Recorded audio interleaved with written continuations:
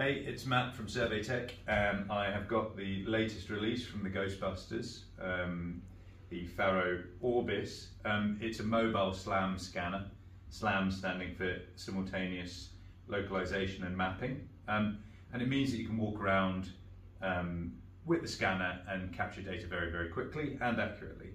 But the really great innovation with this is that it also has a flash scanner built in.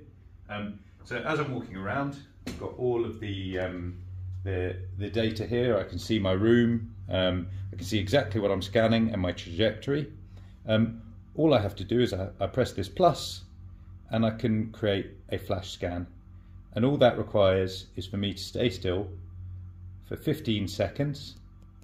And if you've been boozing the night before and you've got a shaky hand, this isn't the scanner for you, but you can actually get a monopod to make sure that you stay still, and the flash scan is completed. Now, essentially this means that both the local and the global data will be of better quality and accuracy, so it'll be cleaner.